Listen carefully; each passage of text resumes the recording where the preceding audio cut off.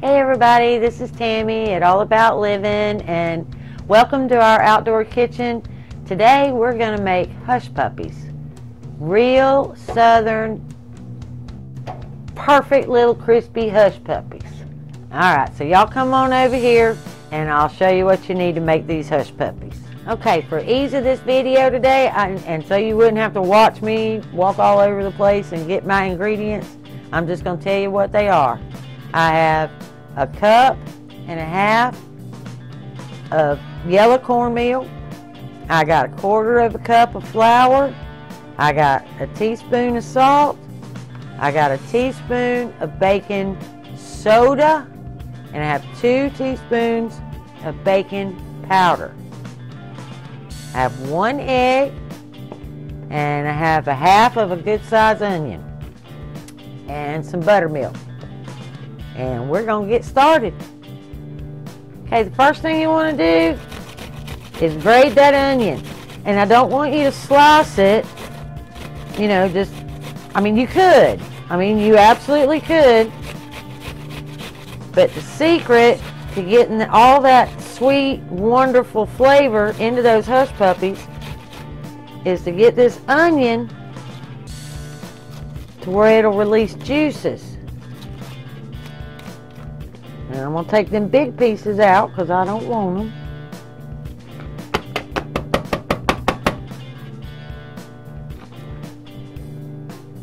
And I want to make sure I get all of it.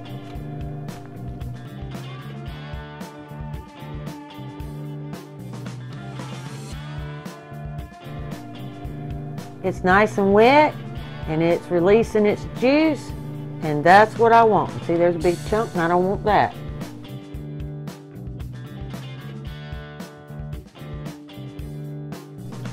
Okay, let's get these dry ingredients into our bowl.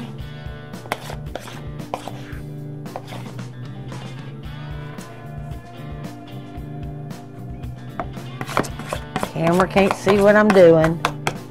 Alright, now we're going to get all that really well combined.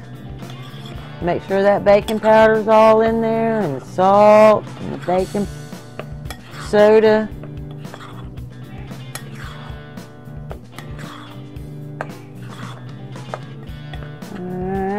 I think that's pretty good. Now we're going to add our onions.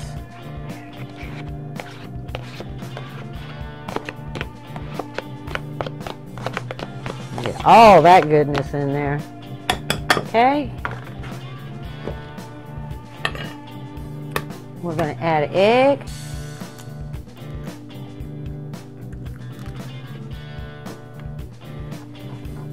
And then I'm going to start with about a cup of buttermilk.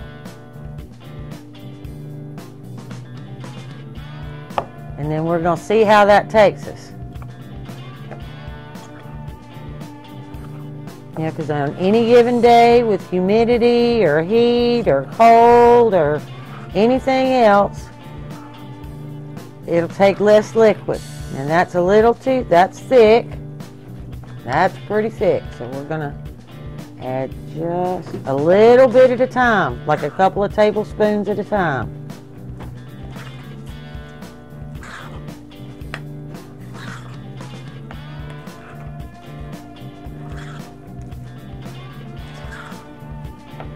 Alright, and I'm going to add 1 more tablespoon to that.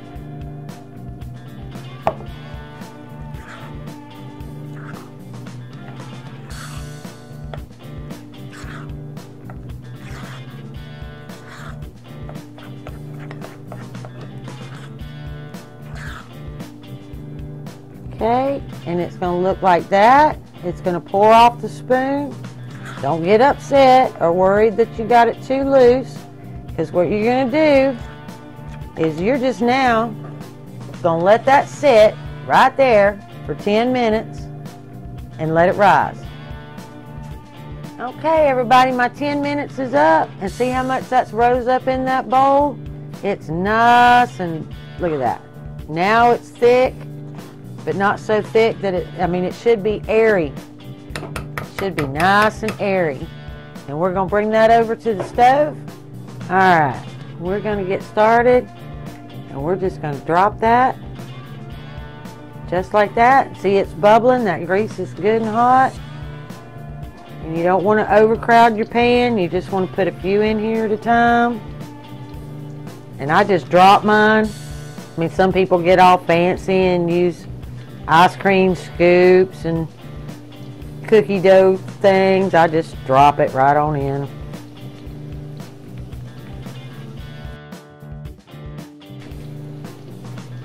Guess we'll do one more. There we go.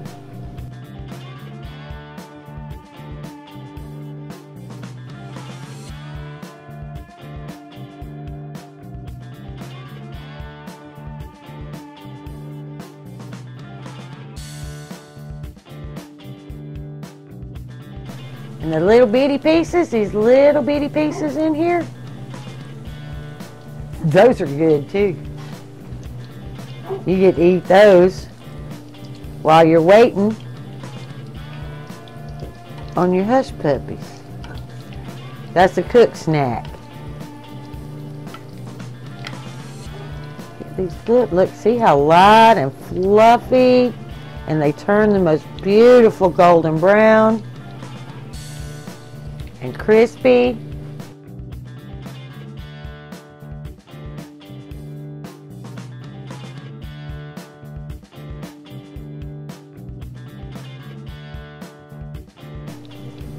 Let's see, and then they're floating good.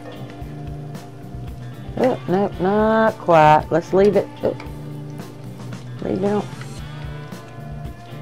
leave it on that side for just a little longer. Because you want that brown on both sides. That way you're sure it'll be done inside. And now those little bitty pieces, that's the cook special. We're going to go ahead and take those out.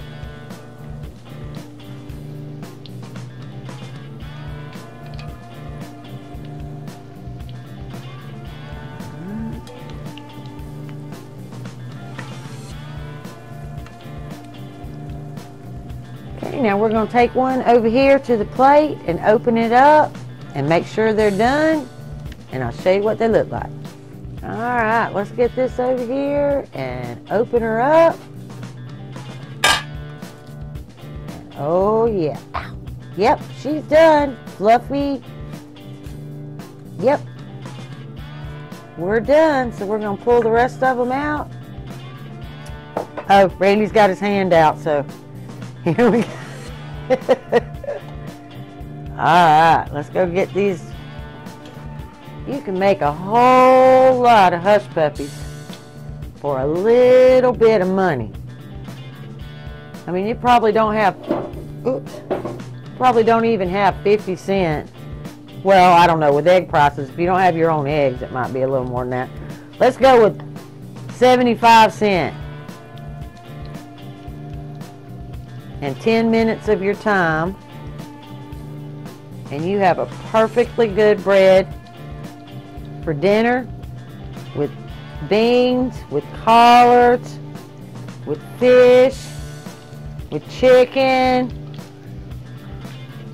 with butter. Oh, let me tell you, 2 things you have to try in this life before you die. You need hush puppies with guava jelly or honey butter. Bar none. That's like a little tiny piece of heaven. So, there's your word to the wise. Before you die, make sure that you've tried homemade hush puppies with guava jelly or honey butter. I can't decide which one's my favorite, but I got to have one or the other every time I have hush puppies. There may not be none for dinner. Randy's back here eating them as fast as I can take them out of the grease. Alright.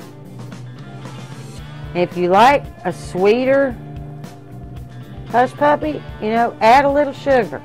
If you like them more savory, add you a little bit more onion.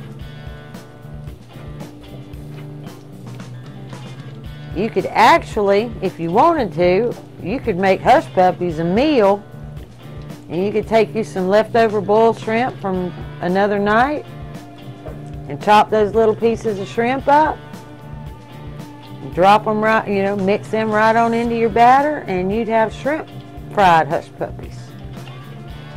And that is good too. Not as good as the jelly though, let me tell you. Not as good as the jelly. Alright, that's our last batch. Alright, thanks everybody for being with me in my kitchen and going along with me while I make my hush puppies. Y'all, if you liked anything you saw, come back and see us. Like, subscribe, share, and we'll see you next time. Bye.